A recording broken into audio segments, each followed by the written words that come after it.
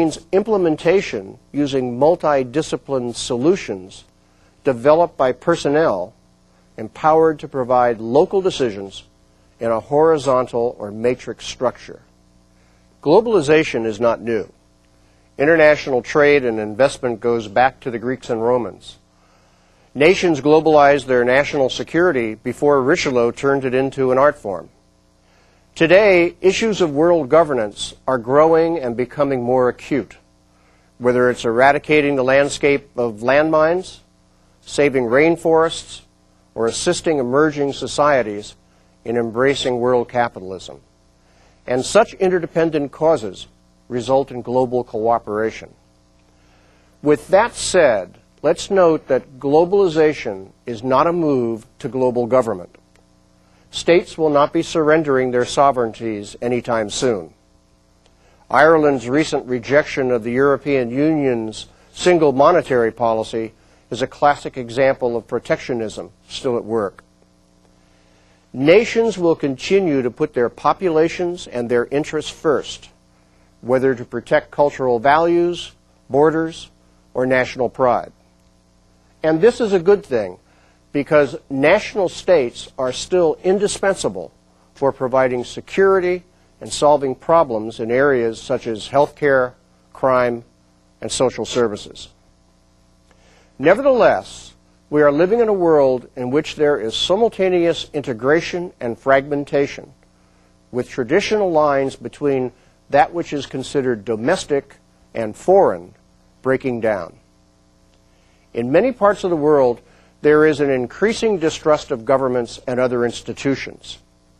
Another negative effect of digital technology, speed, and the reduction of trade barriers has been that as capitalism has spread, the gap between the haves and the have-nots has also grown.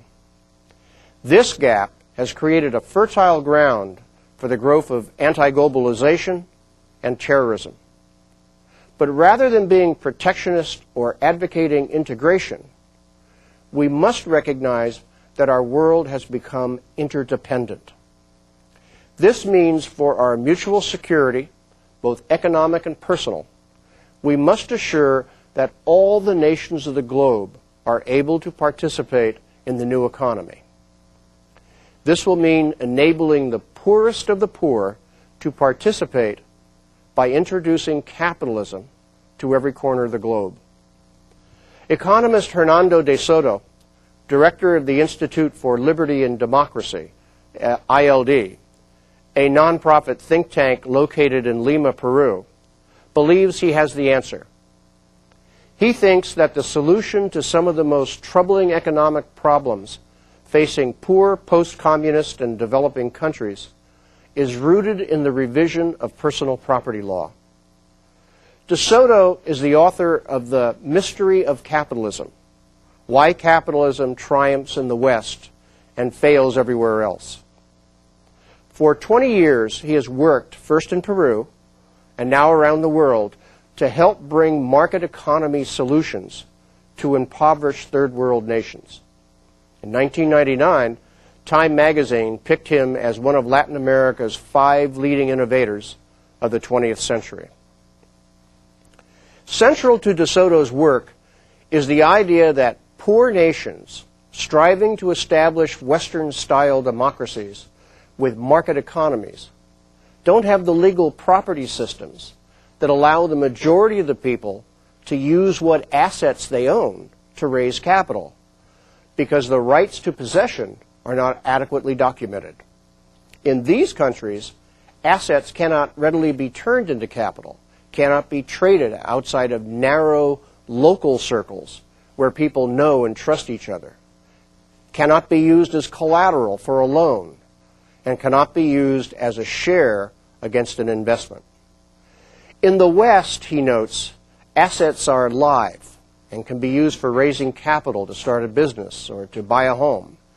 In developing countries, however, the same assets are dead capital. De Soto worked with President Vicente Fox of Mexico when he was governor, and the Mexican federal government has just hired his think tank to help with property rights issues. He is also working with the Philippines, In both countries, 70 or 80% of the people operate outside the legal system. In Egypt, which he is also assisting, 90% of the population holds its assets outside the legal system. The value of the dead capital in Egypt's real estate market alone is worth 55 times the value of all the country's foreign investment. And keep in mind that Egypt's per capita income of $1,413 is fourth from the bottom of the Middle East's 12 countries.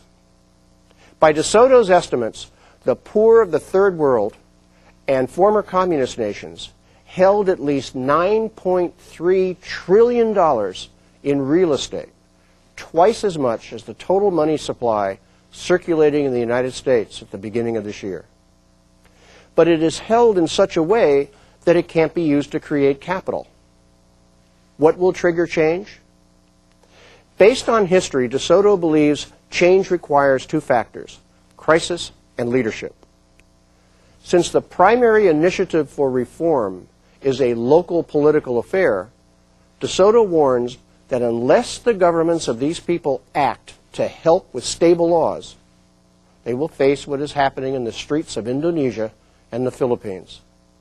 Something for all of us to think about.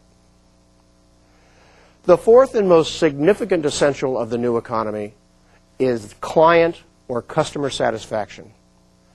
Customers today have better information about products and services and suppliers.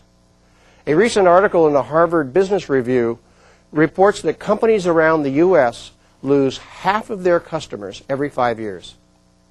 In addition to loss of sales, replacing these customers costs 4 to 6 times more than retaining an existing one. According to Frederick Reichheld and Earl Sasser, reducing customer defections by as little as 10 to 15% can, in fact, double profits. Knowing your customers and satisfying their requirements is key to profitability, therefore. Last year, Cornell's University renowned School of Hotel Administration dubbed Ali Kasicki, general manager of the Peninsula Beverly Hills Hotel, the overall best practice champion among hotel general managers. He won the award for an innovation that he says didn't cost a dime: a 24-hour-a-day check-in policy. Because many of the people flying to Los Angeles from Asia, Australia, and New Zealand have to fly all night, they arrive at 9 or 10 a.m., not the usual check-in time. At the Peninsula Hotel, the moment they arrive now, whatever time of day, there's a room available. To make this happen, some maids had to be brought in earlier in the morning, but they like it because they get to go home earlier. The vacuums they used to sound like 747s, so they switched to handhelds for their 6 a.m. tasks.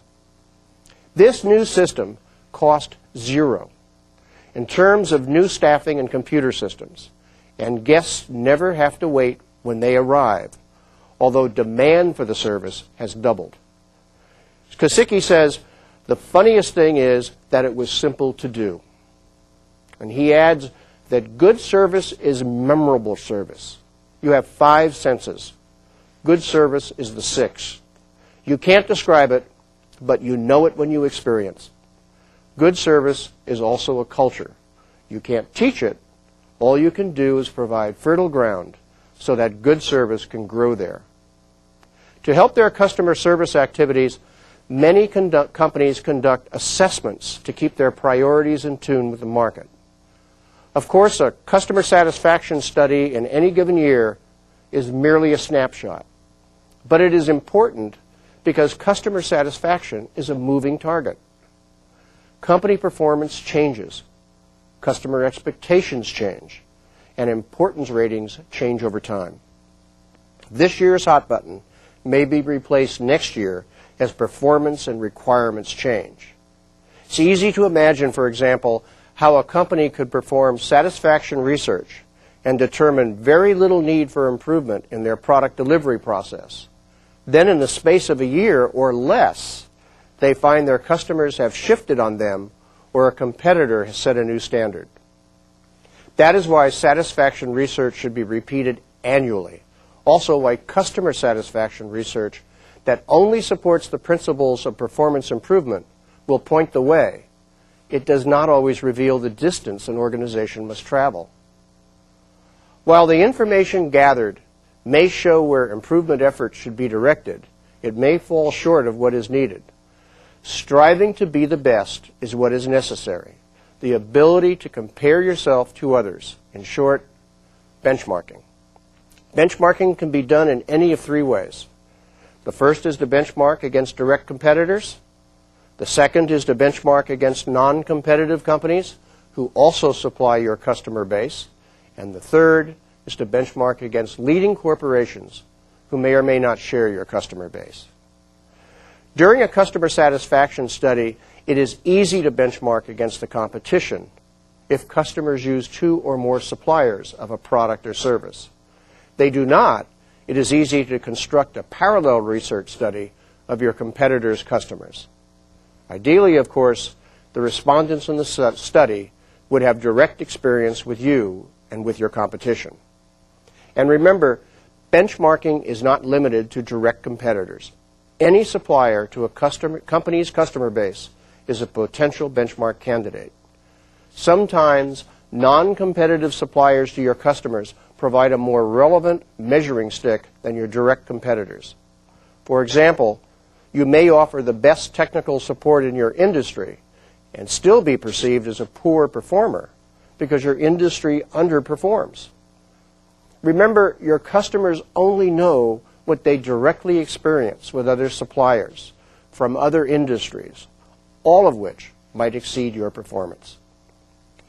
It is also possible to determine how a company stacks up against a number of leading U.S. corporations by constructing a satisfaction index that is comparable with the American Customer Satisfaction Index, ACSI, which was developed by the University of Michigan. Since Michigan's methodology is public domain, it is possible to design a customer satisfaction study in such a manner as to allow a company to be able to compare its performance with such leaders as Nordstrom's, Federal Express, Southwest Airlines, Walmart, the U.S. Postal Service, and many others. I think we'll pause here and give you an opportunity to ask questions. Let's begin with the first question and answer session. We will try to answer as many questions as possible. Therefore, we ask that only one question be asked per phone call and that these questions be as brief as possible. You may call the studio directly at the phone numbers or fax which appear on your screen. We remind you to make your phone calls at a distance from the monitor to avoid feedback. Jerry, let me ask you the first question before we take one from a site. What do you mean by the phrase continuous improvement? Continuous improvement means exactly what it sounds like. You continuously attempt to improve your performance by improving the processes that make up your business operation. So if you have a standard benchmark or measure of 5, you continuously improve by going to a measure that perhaps is 6, assuming 6 is better. Thank you. Our next question is from Mexico. It's from the Centro Universitario de Tijuana in the city of Tijuana in the state of Baja California in Mexico. Buenos días. How can a country like Mexico, which politically is in a transition state on a government level, how can Mexico then adapt to all these whirlwind of changes or these radical changes that you are presenting as far as the new economy? I don't know that I'm presenting radical changes. I have in this past presentation, I have shared with you the realities of the changes. Mexico, among the Latin American countries, is very much part of the leadership, both in terms of investment in infrastructure, in such areas as benchmarking, in partnering with world-leading organizations. I think it's a question of continuing that, being open to change. We'll talk some more in the second session about empowerment and involvement of workforces and engagement with customers. But in my interactions with Mexican organizations, I see that happening.